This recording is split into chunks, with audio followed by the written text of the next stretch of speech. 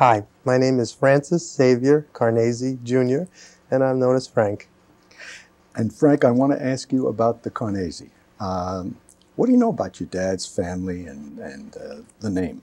Well, it's very interesting that you should ask that. Just this past year, my wife Loretta and I and two dear friends returned to Sicily for a vacation, part of which was to visit the little town of Mezzoiuso, which is in Sicily, which was the town of my father's ancestors. When we arrived in this little town, we were greeted rather stonily by the local inhabitants and were really ready to leave when Loretta spotted a building that was a municipal building. And we entered the municipal building, and Loretta speaks Italian and indicated that this was the town of my ancestry. And people streamed out of all of these offices. We met the mayor of this municipal area, and he said, what is your name? And I said it was Carnese, C-A-R-N-E-S-I. It's changed when we came here. And he said, Carnese, well, we have Carneses that work right in this building. And in about 5 minutes, we not only had a sense of the derivation of the family tree, but I met Vita Carnese, who is my cousin. Never met her before in my life, didn't even know that this group of cousins existed, and with tears in our eyes, met this cousin that I did not even know before this. It was very emotional, to say the least, and spent some time in this town overlooking the hills and the valleys that my ancestors came from. It was a very seminal moment in my life, if you will, to return there and to be in the actual area where my family was from. That was my father's side of the family. My mom's side of the family is from another little town in Italy near Benevento, which we had visited previously. So now I have visited both the towns of my father's ancestors and my mother's ancestors. Did your parents come to this country when they were very young, or were their ancestors born there and they were born here? My father was actually a second or third generation American. Oh. And Wow. So they had been there a long time, Connecticut, in the area, one area in Connecticut. My mother's father and mother were both born in Italy and came here at very, very young ages, 13 and 14. Okay. Where did Frank, when did the family start calling you Frank, or when did that begin? Do you have any idea? You've been talking to my mother. Not yet, not yet. When I grew up, much along the lines of the song Girl Named Sue, my mom did not want me called Frank. She didn't want two Franks in the family. Dad, I'm a junior. So it became Fran, which of course became Franny. That was not an easy name to grow up with. Yes. And until Fran Tarkington emerged on the scene, it was quite a burden to have to deal with that. Because every new kid that came into class, when the guy came into class, I determined whether or not he was going to beat me up or I would be beating him up, depending on the size of the individual, because it would be, and Francis or Franny, would you answer that question? And then there was Francis the Talking Horse, and Franny was a girl's name. So it was definitely a little bit, until Mr. Tarkington helped me out, and I used to say prayers to him at night. How many children were, your father was one of how many siblings? My father was one of 3 brothers. There were 3 boys in his family. The oldest of whom is still alive. That is my Uncle Ted, who is my godfather. He lives in Oregon, and I have a whole cadre of cousins out in Oregon. My cousin Greg, my cousin Rosemary, my cousin Therese and her family. It's an extended West Coast family. I have a really good friend, Rich, who was married to my cousin Rosie, and that whole side of the family is out in the West Coast. My uncle Andy was a person that I was very close to my entire life. Your father's brother? My father's brother, Andy, and he passed away the same day that my father did. Wow. So yeah, upon hearing the news of my father's death, my uncle passed away. So we had a dual burial. That was a very, as you can imagine, a very tough thing to deal with. Your mother was also from, was she was not an only child, was no, my mom comes from a very large family, and she had, let me see now, there were 4 brothers and 3 sisters. 1, 2, 3, 4 girls and 3 boys in her family. And I still have a number of uncles and aunts that are very, very alive and well. My Aunt Yolanda, my Aunt Sylvia, my Aunt Louise has passed away. I have an Uncle Enrico. Just lost recently my Uncle Al and my Uncle Ernie. But again, very large family, a lot of cousins,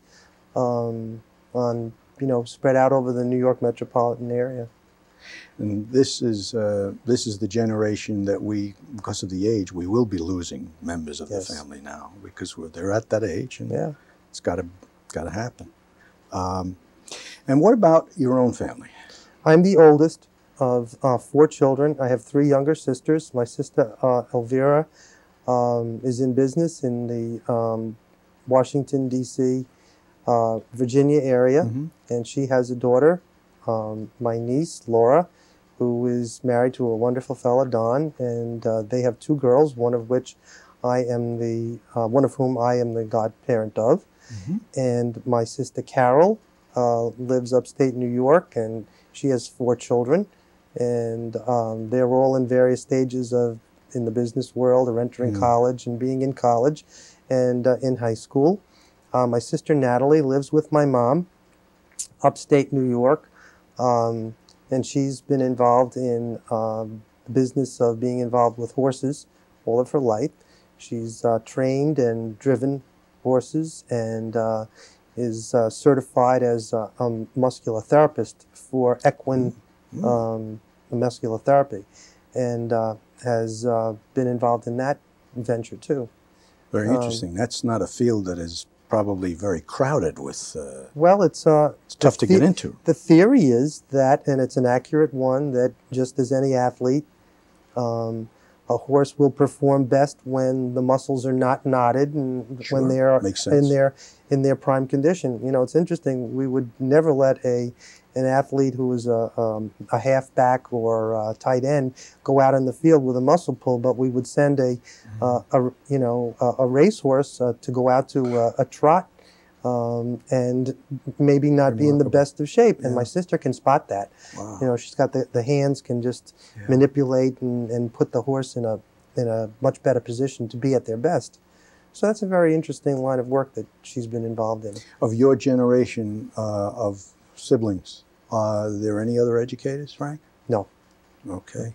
Everybody else went off and did different things. Different things. What about now your family, your wife and well, before we move on, Mom, I think importantly to say, was one of the strongest influences in terms of my life. She was a special education teacher in New York City for many, many years. Obviously, a lot of the techniques and ways that she had with her kids, and the way she was the quote-unquote always the teacher with us, you know, always making rainy days into an interesting event, whether it was to learn how to make beads out of macaroni or to, you know, find special words in the newspaper. She was always the teacher, and was very much of an inspiration in regard to the fact that she had dedicated her life to working with so many of the children that were, in some cases, street urchins that had been literally taken off the streets of New York. And where did she work in New York? New York City, various areas. She worked in Jamaica, Flushing. At one point, after my mom and dad and my sister moved upstate, she was teaching in some of the local residential schools that are still New York City schools, John, but they're upstate New York. So she was teaching in that kind of a venue, and then retired. Almost a therapeutic right, exactly. But Mom was substituting well into her 70s, being called into the local school district, and she's a multi-talented lady who speaks many languages, and really amazing. She's fluent, and I would still say today, if someone tried to speak to her in Latin, they'd get an earful back, because she can still read, write, speak Latin, Italian, gets by in Spanish, is fluent in French, and was just a tremendous source of educational knowledge, as was my dad. My dad was very much a self-made man, an entrepreneur. He was in his own business for years. And what kind of business did he Dad was in several ventures, one of which he was originally a salesman. He was involved in electrodynamic computer-type programs before they were even out there, so to speak. Eventually went into a business that he loved, that he was very, very close to in his heart, which was floral supply, including growing and raising exotic plants that he sold to various folks here on Long Island, which, believe it or not, is the tie-in terms of how I ended up in Brentwood. This business was upstate then, I take it? Nope, right here on Long Island. It was on Long Island? Yep. We were here at the time living in Roslyn. And I was in the process of graduating from Niagara University in the spring of 1966. I was engaged to be married, and I had a job already given to me in which I had applied for, interviewed for, in Plainfield, New Jersey. The engagement at the end of our college career kind of was a mutual parting of the ways. It was a long distance between where we were, etc. And I was helping my dad deliver some materials to Towers Flowers here in Brentwood. Yes. And there was a gentleman in there ordering a bouquet of flowers for his wife's birthday. And Mr. Towers knew me, and he liked me a lot, and he turned to this gentleman and he said, "Boy, if you had a brain in your head, this is a guy you should hook, because you could steal him from where he's already got a contract." And this person turned around and said, "What's your field?" And I said, "English." And he said, "Really? How committed are you to this?" I said, "I just signed a pre-agreement letter." And he said, "Well, why don't you spend some, to my father, do you have some other things to do?" And Dad said, "Yeah, I've got to make deliveries." And this individual said, "Why don't you come with me?" That person was Ray Fournier. Okay. He took me to East Junior High School. I sat down at a table with three gentlemen, Ed Murphy, George Pittman, and Tom Marcello. They interviewed me for 15 minutes. Just like that. Ed Murphy said to me, "You'd be interested in doing some things like the yearbook, directing the drama club, and starting a literary magazine?" I said, "Yeah." Tom Marcello said to me, "Well, what do you consider to be, the one thing that..." I said, "I have to interrupt you. You're going to ask me questions about discipline and things like that. I don't have discipline problems in a classroom. I handled the toughest kids that Gaskill Junior High School could offer, and our average young man in that school was 17 years of age in 8th grade. Most of the young ladies in that school were placed there by the courts, and I've dealt with some really tough situations, and I can assure you, I don't have discipline problems. It's not something that happens in my classroom." They took me upstairs, and I walked into this classroom. Mr. Murphy and Mr. Pittman went into this room. It was 221, second floor of East Junior High School. I walked into the room, and Mr. Murphy had put my name on the board. And he turned to me and he said, "See this piece of chalk?" I said, "Yep." He said, "You want it? It's yours. So's the job, so's the room." Just like that. Just like that. And I turned back to him and I said, "Okay." Okay. This would have been what year, Frank? It was April of 1966. I was 21 years of age. I turned 22 on May 22nd of that year, graduated from Niagara University. And they offered you a contract for how much money that first year? $5,300. And it was more money than I ever remember having in my life. I was able to give money to mom and dad, buy a new car, pay off my debt, get clothes, and enjoy myself. And your father picked you up and you said, Dad, I got a job. I said, Dad, I'm going to be working in Brentwood. And they were ecstatic. Okay. Because the original plan included me leaving and not being home. Well, you know, in an Italian household, coming out of college doesn't mean anything other than you return home, which I did for a couple of years.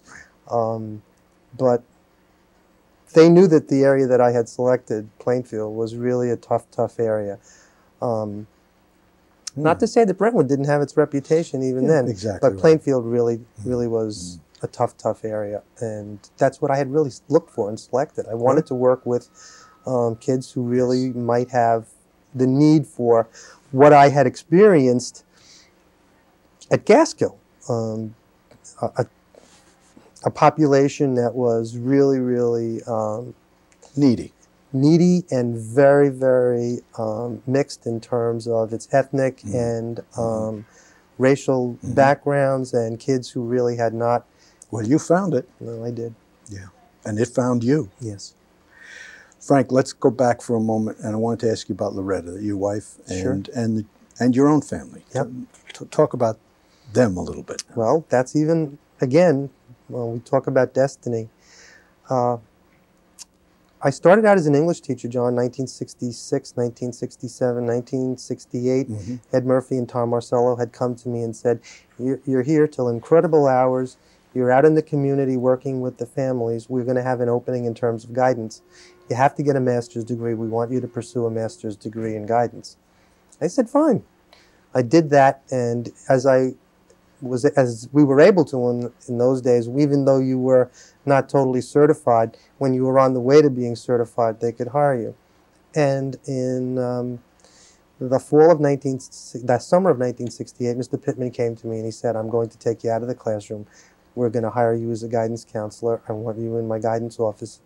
And I began my career as a guidance counselor at East. Several years later, 1969, 70, right around there, I had a young lady in my caseload who proved to be quite a handful. And I told my secretary to make an appointment with the social worker from the county who was in charge of this young lady.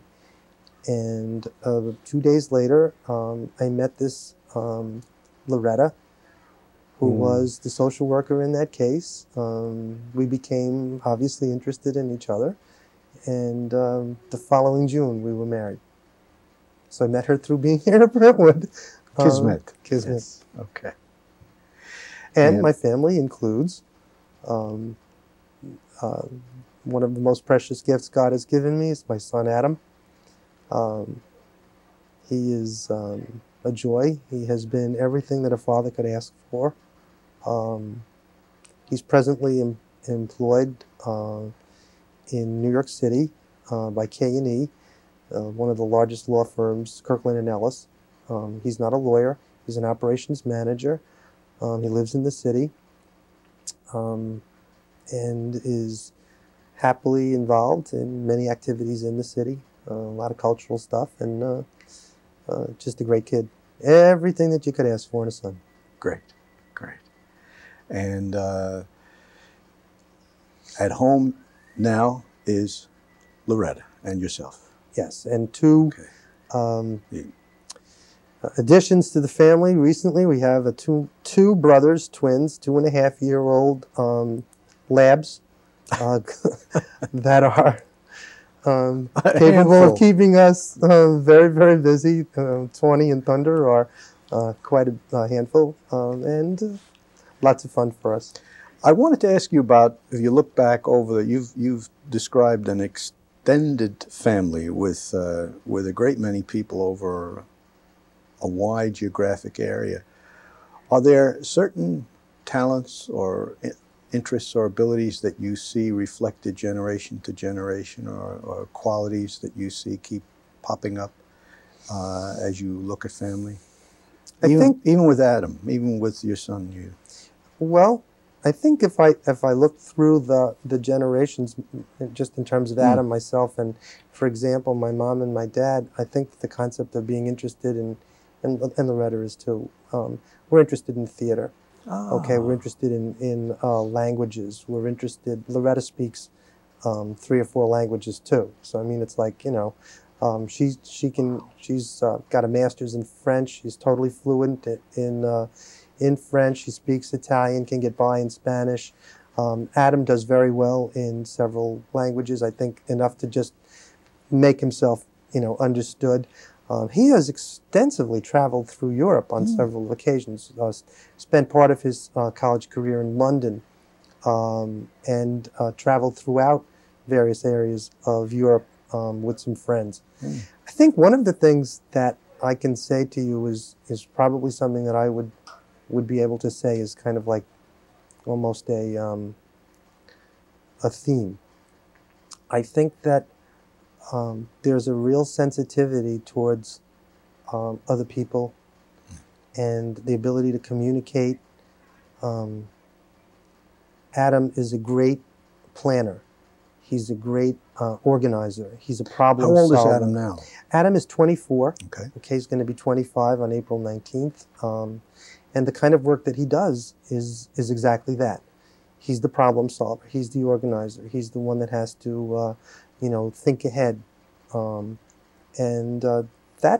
was something that I think is there. I think the ability to be there for people. Mom is a real people person, always has been. So is Dad. He loved people, loved to be with them. A good argument, a good debate, conversation at the dinner table was always filled with perspective in terms of what was going on in the world and what was going on in terms of the arts or the theater. You know, there was a real sense of affinity for the world of music. My Uncle Andy was an opera buff par none. I mean, they finally asked him, okay, stop answering the questions on the Texaco Hour. We'll give you 20 albums. You pick them. Stop calling in because we know that you'll win. And they did. They bought him out. They told him, don't call in any more answers. My Uncle Ted is an extraordinarily knowledgeable man in terms of opera. And my cousins are. We were all interested in the world of theater and arts, and Adam will just as easily say yes to us to go see a play and the movies. Loretta and I go to the movies a lot. We're interested in that genre too. And the world of literature. Where were you born? Are you born in the city? I think what would probably be considered to be the kind of a progression that a lot of folks did from the very, very ethnic areas of the Italian enclaves in the Brooklyn community. The family moved from Brooklyn to Jackson Heights, Queens. Where in Brooklyn were you? We were in the first area that they were in was, I believe, in the Bay Ridge area of Brooklyn. Okay, Bay 8th and that kind of an area. And I'm trying to think of the name of one of the streets, but it won't come to me.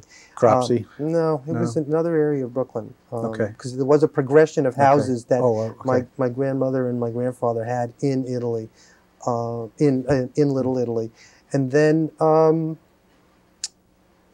I was... You're talking about in Little Italy in Manhattan? No, in the little communities in Little Italy in Brooklyn. Okay. Right.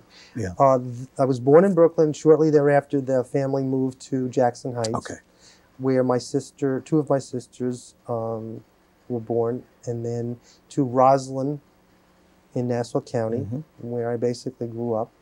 And would your earliest childhood memories be of Brooklyn, or would they be subsequent? Jackson Heights. Jackson Heights. What are some of the earliest things you remember?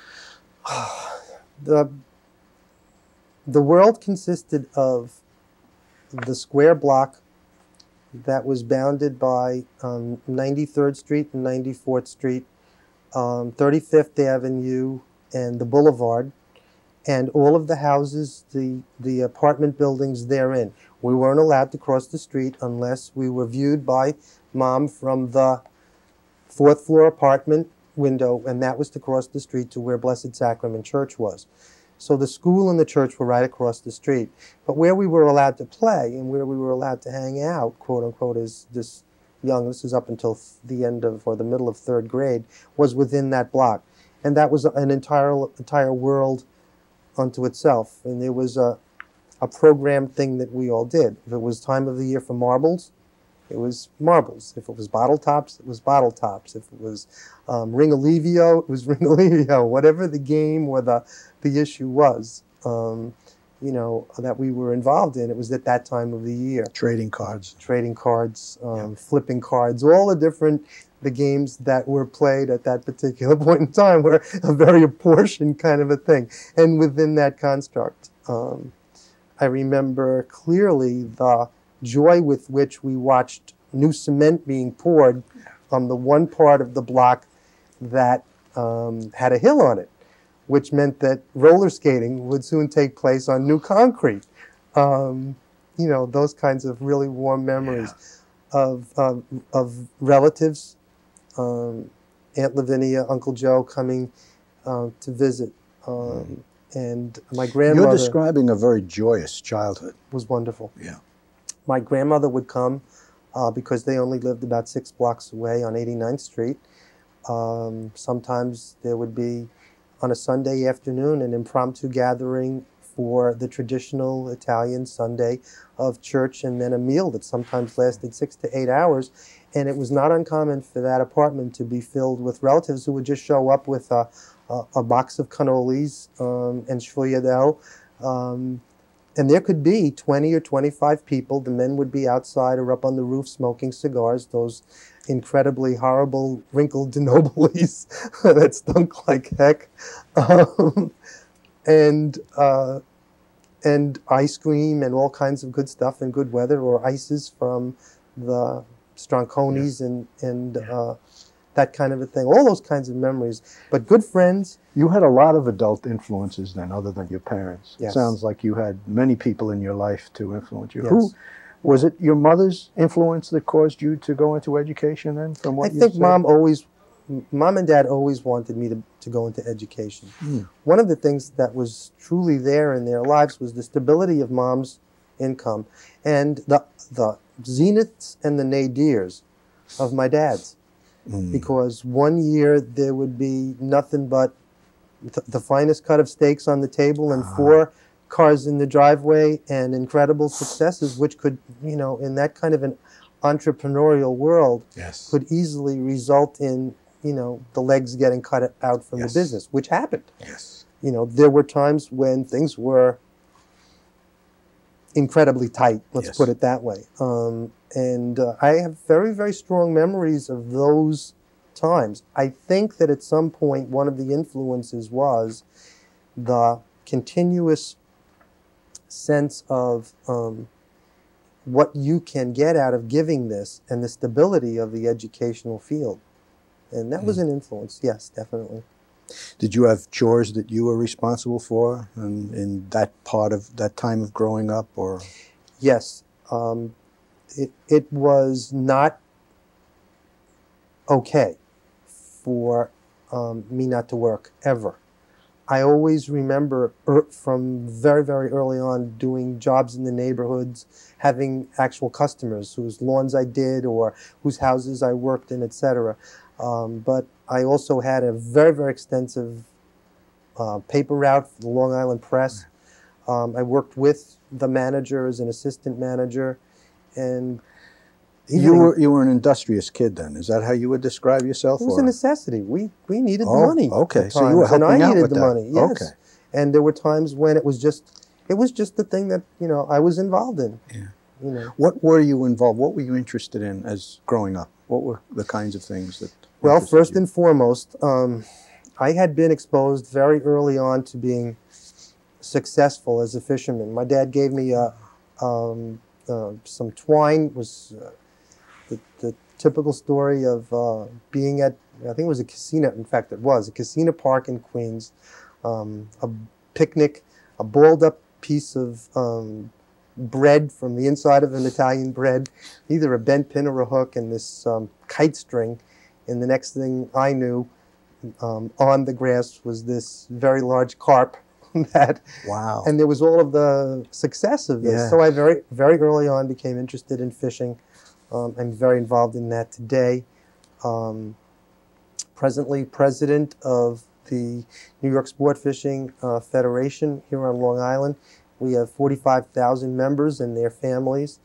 And I am proud to be the founder of one of our most successful ventures, which is the Teach a Kid to Fish program. We take individual students, youngsters, through a program of 5 or 6 stations at which they learn things like boating safety, fish identification, conservation methods, hook safety. And when they complete this program, they get a certificate, they get a lot of supplies, and they get a trip, which is one that they can go on with a parent. It fosters family unity, something I've been involved in my entire life. It puts mom and dad and the child in a place where they have a common interest. And this program is now one that is receiving a lot of attention, even nationally, because we've put over 4,500 kids through this program in 5 years. And it's a wonderful program. The Suffolk representative for this program works here in Brentwood. That's Richie Salvatore. This year's Man of the Year. He's done a tremendous job with this program. And there's a whole cadre of volunteers from the Federation who have learned how rewarding it can be to not only be a fisherman, but to also teach children. And how important it is as a child to have an interest, because here's an example of one that has lasted a lifetime and has borne fruit for other people as well. Besides fishing, always been interested in the theater. Yes. When I came here to Brentwood, I was the director of several productions, some of the very memorable ones. Anti-Mame was one. We had 160 students that were involved in our production of Anti-Mame, The Miracle Worker. There was some really magnificent times with the kids in the theater, too. Speaking of theater, are you a night person or a day person? I have always existed on very little sleep because of my energy level. 4 or 4.5 hours of sleep, maybe 5 hours of sleep is fine. I usually am up till 12:30, 1 o'clock, up at 5:30, 5:45 in the morning. And the one difference that is really truly there between Loretta and myself is that I am a phenomenal morning person. When I wake up, it's with Joie de Vivre. I'm singing oldie songs, and she is moaning under the pillow if you don't stop singing doo-wop songs in the morning. She's a a couple of cups of coffee person in the morning, and I'm the ready to go. Ready to go. You have a favorite season? Fishing season, I know. But fishing season is the fall, because it is really such a varied season for us here on Long Island in terms of species to be out there. But I think that the kind of alternatives that we have, just in terms of as an educator, having a couple of weeks in the summer does has proven to be a really wonderful time. We live on the water. I have a boat in the backyard, kind of a situation. It was a dream of mine for years before. In fact, Loretta and I bought our first house about 6 or 8 months before we were married as an investment, because the opportunity came up. And with some friends, I worked on it until after we were married and moved in. And it was a small on-the-water piece of property, and that was one of my dad's pieces of advice that was really wonderful. Don't rent, buy a piece of waterfront property if that's what you want, which proved to be a good, sound investment, because we did well with that house, and then we're able to buy the house that we're in now. They say, Frank, if you have 1 or 2 teachers that really make a difference in your life, you've been lucky. If you look back over your own educational experience, what are the teachers that made a difference for you? There are 2 teachers that stand out in my mind. The first one was a man at Chaminade High School whose name was Pat Stafford. He was my social studies teacher, and he was my guidance counselor. And Chaminade proved to be a tremendous challenge. It was a difficult school in many ways because of the academic. Had you been in public school prior to No. Chaminade? Oh. No, St. Mary's, Roslyn. Okay. Excellent education. But Chaminade, for those folks that don't know, when you graduated from Chaminade, at least in the 50s and the 60s, it was with almost 40 high school credits. And you put in 2.5 to 3 hours of written homework a night, you'd better put in another 2.5, 3 to survive. You know, 28,000 boys applied to Chaminade High School. They took 350, and you were down to 300 within 2, 3, 4 months because of the competition. And Christian brothers, weren't they? Marianists. Marianists. Oh. Marianists. Okay. A very tough road to hoe. But I did well in my English classes, loved any of the ones oriented to foreign language and literature, and struggled through the math classes because of the level of difficulty. And honestly, that was not, I was a reader. You know, I was reading, in addition to the work, I'd read 5 or 6 novels a week, but math was not has never been my forte, and that's, I'm sure, friends who know me who are watching this would say, yeah, an understatement, Frank. Yeah. And following that experience with that teacher who had a profound effect, was Pat Stafford was an inspirational man. Very, very, the quality that made him a good teacher was one that I tried to incorporate into my own style later on. Okay. If one student in Mr. Stafford's class didn't understand what he had just said, it was a requirement in his class that you raise your hand and say, Mr. Stafford, I don't understand. He said to us, if one of you don't get it, you can be assured that there's someone else sitting here who doesn't get it. Your responsibility is to tell me, and I will explain it again until everyone understands it. We moved at a rapid pace, but it was always with a sense of, as a student, you knew what you knew. And you knew what you didn't know. And in his class, there were no mysteries, because when the test came up, if you studied the material, you did well. And there was a real sense of reward with that kind of a system. The other individual was Bill Church. Bill Church was my cooperating teacher, and if God ever destined me to become an educator, it was because I ended up in his classroom. To say that the population that we had was tough is an understatement. One of the first things that happened to me after I had taken over this classroom was that as I was in the midst of putting something on the board, a throwing knife ended up in the corkboard. And I turned around and took the knife out of the corkboard and walked down the row to the one student in the classroom who was being not looked at, and put it on his desk and said, I think you dropped something. And that student and I became fast friends because he knew that I had met the challenge and responded to it correctly. And you had no discipline problems. No, I didn't. No, I didn't. He really was the leader of what now would be considered to be, in a much more formalized way, the gang. Yeah. And he had challenged me. I'd responded to it. Once that young man and I had established that bond, I was in. A great experience to have before you came to Brentwood. Yes. And you arrived in Brentwood in the mid-'60s. Yes. I think you said a 66 or thereabouts. That's correct. And you've told us why. And you've told us, you've taken us through some of the initial steps of interview and so on. Who did you work with back then, Frank? Who were some of the people you worked with?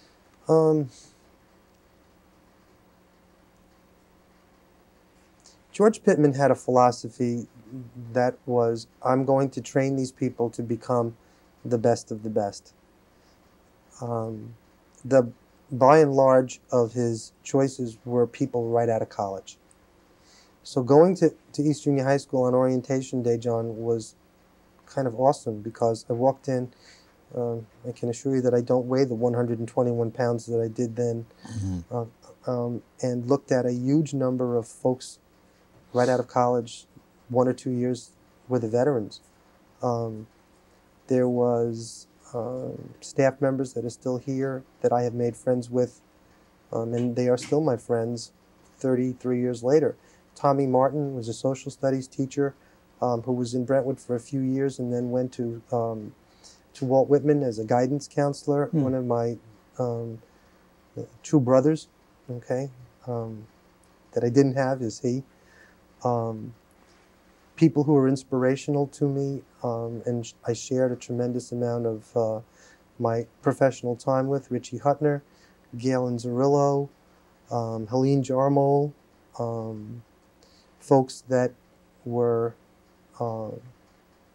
great teachers, people that you know cared about kids, and there were a lot of us that lost friends along the way because they moved on, etc. But those are some of the folks that were there. Take us through your own career path, because there were many changes to affect where you worked and who you worked with in the years to come. After the first 3 years, George Pittman had moved on, and he subsequently came back over to West, as the history of Brentwood will tell us. Tar Marcello was there. Steve Howland became the principal of the building. I worked for Steve Howland as the guidance counselor, as a guidance counselor for him for a number of years. In 1974, I was hired as an assistant principal by Mr. DiPietro, assigned to the 7th grade center with John Galaris and Chuck Pulio as the principal. I was there for several years and then moved back over at Mr. Howland's request to come back to East as his assistant principal. I spent quite a few years as the assistant principal in charge of curriculum and instruction at East, which was really a joy. I did no discipline. Not that I couldn't, but I really had sunk my teeth into, if I could be so bold to say, helping teachers to become the best teachers that they could be. The luxury was to be able to say to Joan Thorpe, Joan Hayden Thorpe, God rest her soul, one of our dear departed friends. Frank, I want to work through this unit on symbolism and the animal world. Could you come in? Sure. What period? 5th period. How many weeks? Okay, I'll come in for 2 weeks, 5th period. So I had the luxury of being there for a week to plan with her, work through the entire thing, teach with her for those 2 weeks, to be involved in the actual process, and then to be able to do things like we're doing here, tape lessons, bring somebody else in, set it up so that 2 teachers could What accounted for the luxury? My job functioning was curriculum and instruction. The whole functioning of 116 and the disciplinary process was handled by folks like Joe Silva and Mark Neisowitz along the way. So that Steve Howland's concept was he did not want that tainted. Yes. He wanted his assistant principal for curriculum and instruction to be involved in ordering supplies, ordering the materials, working with the staff, doing all of the observations, being involved with hiring and unfortunately the firing process, and ensuring that the entire instructional processes within the school were handled by one person. So it was a wonderful place to be. In many ways, Steve's faith in me included, you do it. You know, let me know, keep me informed, let's talk about it, ensure the fact that there's a sense of communication, but I want to know what it is you're planning. That would include, you know, we were involved in projects like team teaching, block teaching, group work, higher order thinking skills, things that were like in the days to come, you know. I will also add that plus at East you developed a very tightly knit professional family feeling. Oh, yeah, absolutely. It was the family away from our family. Yeah. Still there in many cases. Yes, yes. There are our constraints here are with time, and there are so many things I want to ask, and so if I move too fast, pull me back. But what I want to do is to get a feeling for also at the same time that you were working with staff and you were working in various job descriptions, you were also moving along professionally in your own time given to the organization that you were a member of at that time. Can you talk a little bit about Sure. those steps? Was a very, very staunch supporter and member of the Brentwood Teachers Association.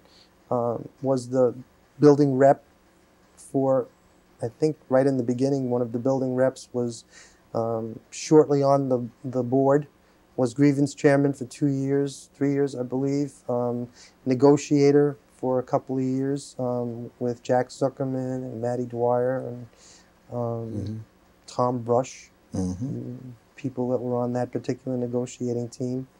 When I became an administrator, I was asked to continue my ability to help out in that venue within the structure of BIPSO. I became the president of BIPSO for a couple of years and hoped that whatever we were able to do was influential there. So I was very active in all of the professional organizations. I was elected to be the Suffolk County representative to the School Administrators Association as a director, and served SANES as a director for I think it was 8 or 9 years. SANES is School Administrators Association of New York State. Okay. I don't want to put you on the spot, but I want to mention some individuals and have you respond to your memories. You've already referred to Guy DiPietro. Yes. What can you say? What can anyone say? God. There are very, very few people who I think influenced a community the way that Mr. DiPietro did. He had one of those personalities and personas and intelligences that are just, they're just legendary. He was a motivator. He was a thinker and a planner. I think he was one of the first people in my life that I really realized, you know something? He mentioned something about this 3 years ago, and now it just, you wouldn't see it. You would not see the capacity of this man to make things happen in the future the way that he really had a sense of foresight. And he really cared about the staff and the kids in a very, very important way. I hate, Frank, to single anyone out. It's so unfair. I just did that, and I realized to leave anybody out. But he was so significant to all of us here in Brentwood. Yes. It would be absurd to do so. Okay. I'm sure that when we look back on the careers of people like him and Mr. Black and other individuals, how can you leave them out? Even the impact that he had on structuring negotiations from then on. Yeah, and the construction of that teacher's contract, which is probably if we went back to what was originally constructed. And I remember working on him, for example, I wrote the professional growth section of that contract, and I fought for it. And even though he was against it, when I presented to him the need for professional growth and the ability for our staff to be able to attend conferences, and looked at with him the kinds of changes that were occurring within the educational community, not just here in Brentwood, but throughout the United States. And when I made that presentation to him and he listened to the logic of it, he said, there isn't any question, we're going to create a fund. And we want our administrators to go out and to become knowledgeable. And it was that kind of foresight and ability to, move off the dime, if you will, that marked his... And to take the adversarial nature of negotiations out of the picture. Yes. Yeah. At times. Yeah. He was a tough negotiator. No doubt about that. I'm talking in terms of the scale and how salaries are arrived at and so on. Yeah, I mean, there was, once you'd We've been never had through a strike. Right. Came close. But we didn't. We came close the year that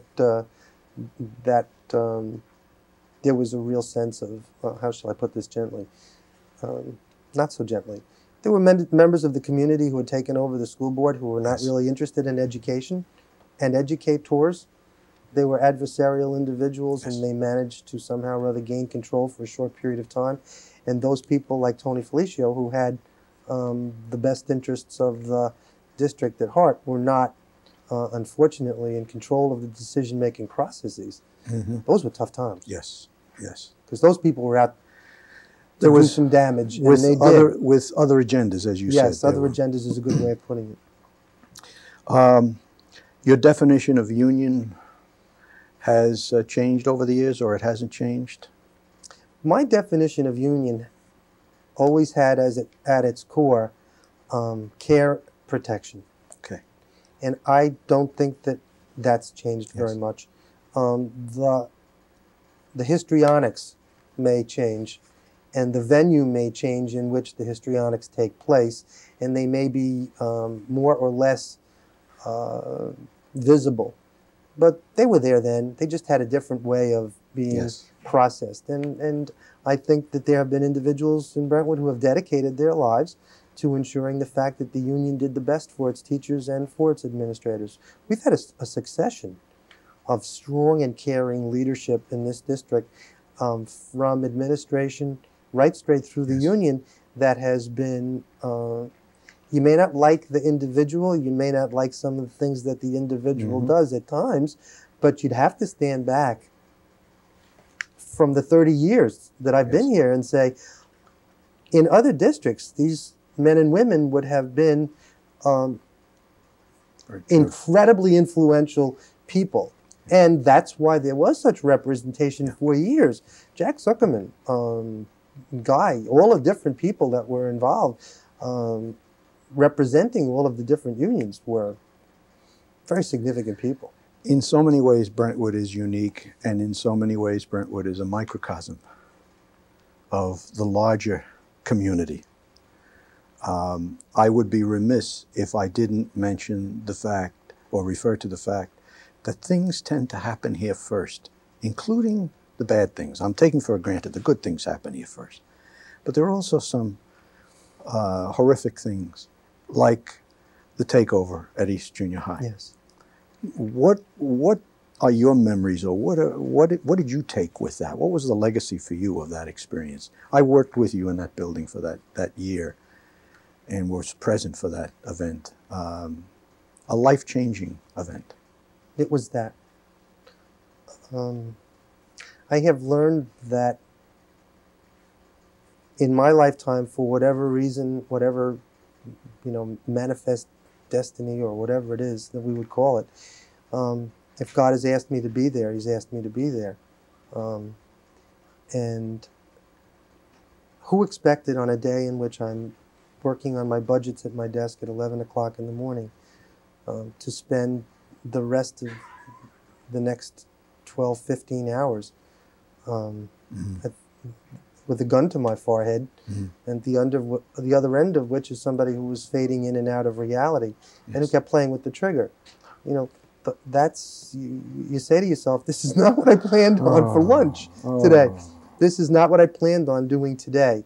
I remember with clarity the expression on the faces of the police officers who were trapped in the hallway, who Bob unfortunately had lost his mind and gone across the lines of being able to be in the real world and the horrible world of pain that he was in.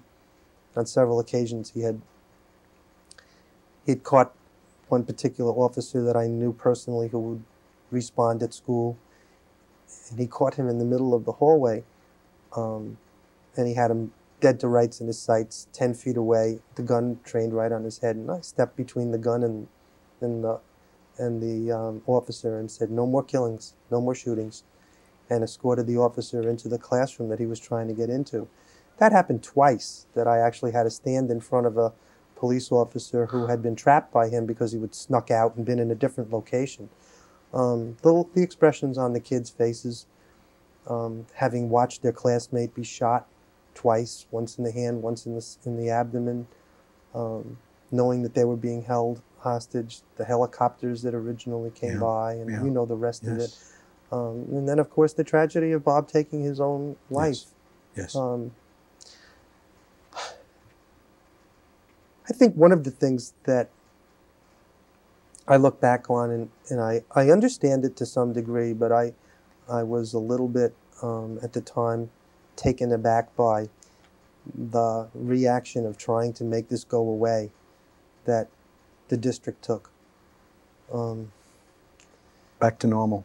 Yeah, and right away. I don't know how you can do that. How do you make believe that this didn't happen? How do you just not say to the press that, you know, Frank Carnese was in this room? How do you make believe that, you know, Steve Howland hadn't been shot? How do you just, you know, that kind of stunned me.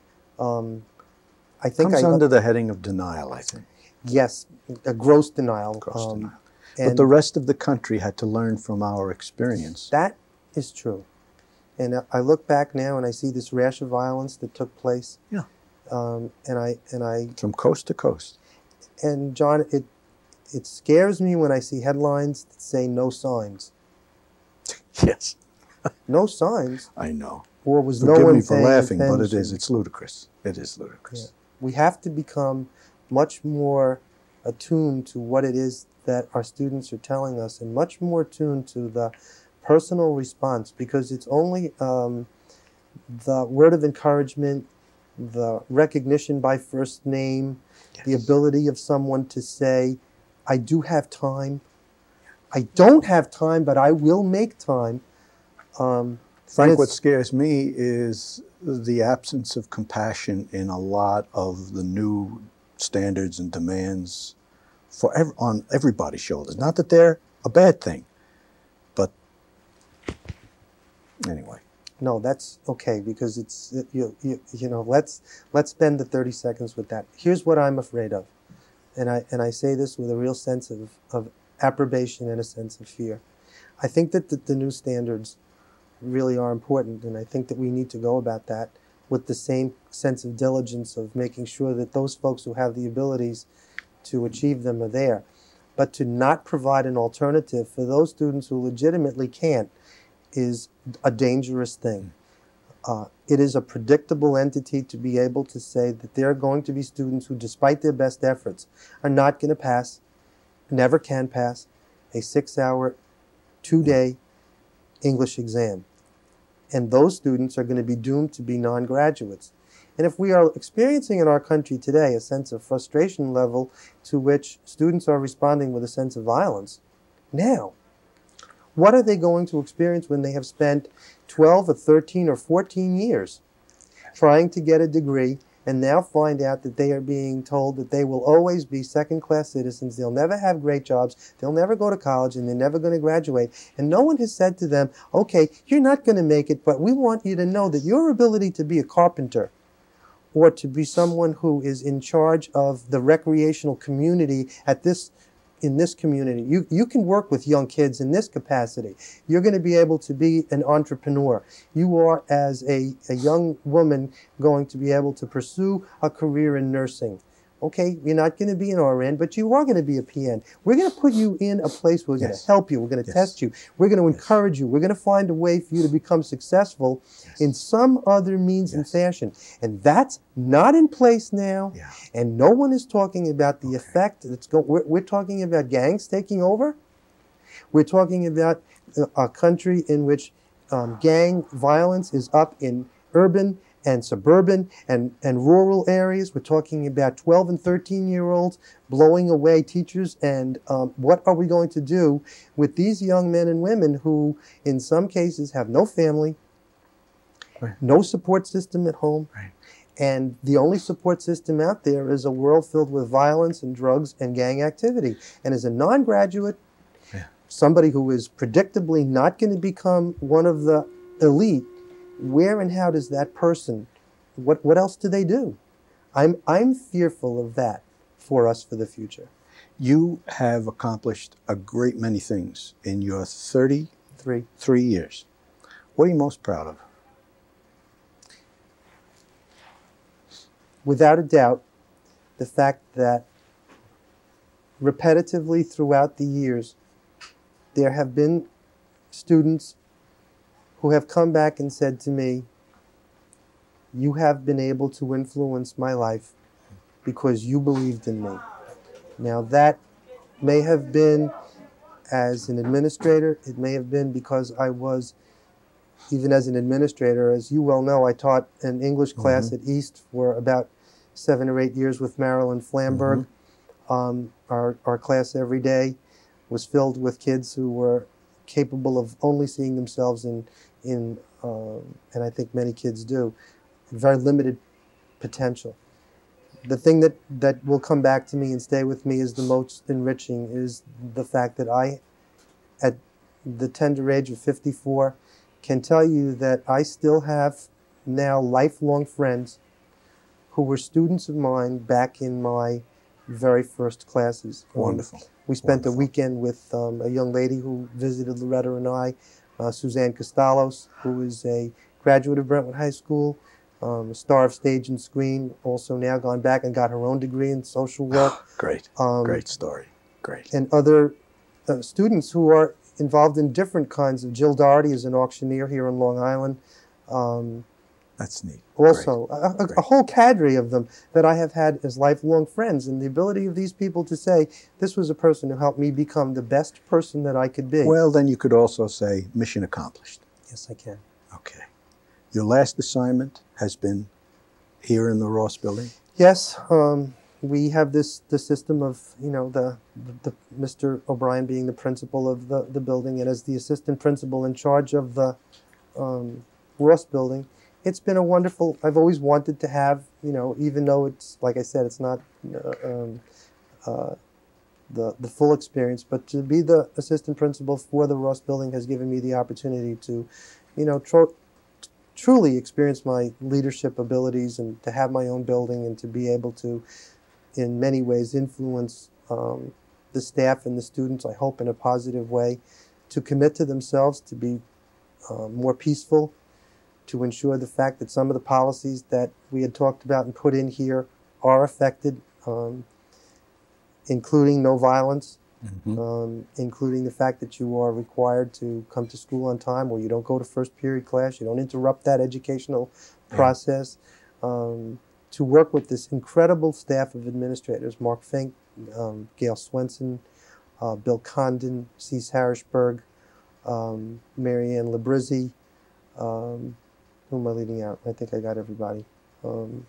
Just the great staff of administrators, and to have been worked with all of the administrative staff here has been just terrific. The R.O.B.S Center staff, if I leave a legacy of any kind, they are caring and dedicated teachers. They are absolutely wonderful people, and I wish them to just continue that legacy for the future. You're a fortunate man, Frank, to have had the career and the experience that you have. I am unfortunate in the sense that I have run out of time to ask you so many other questions. We haven't even touched upon your own professional, outside of school, private practice that you have continued and will probably take a step to immerse yourself more seriously in once having left here. You've decided to leave at the end of this year. 1999 will be the year of your redirection. Yes. Is there anything, and I'm going to ask you this as a final question because we have no further time to go beyond, unfortunately. Is there anything that you have in your sights that you would like to do as soon as you have closed the book on your professional life here? The gift that I think I want to share is my ability to communicate with other individuals, the capacity for them to make changes in their lives and to become the best that they can be.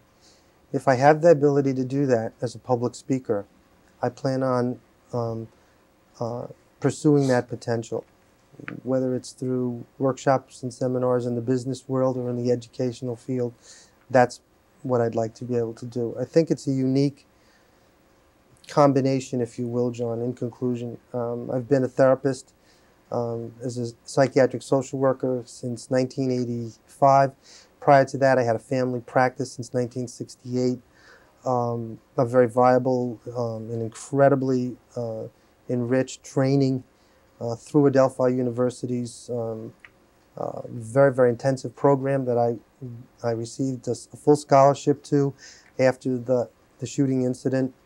I graduated with a perfect 4.0 average from that program.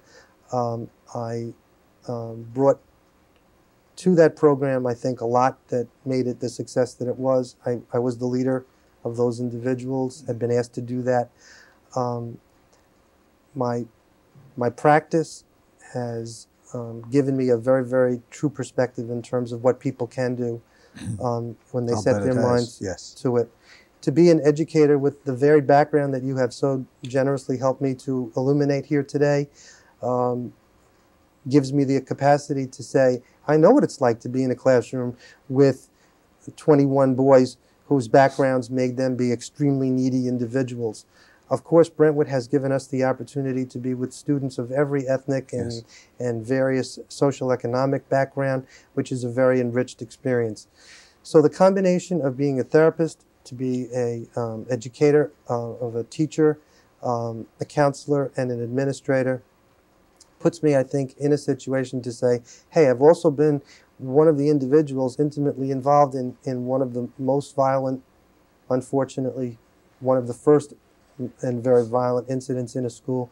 I can help you to put yourselves in a venue where a lot of what it is that was in the headlines need not occur here, because, bluntly, the headline of no signs of what was to come isn't true.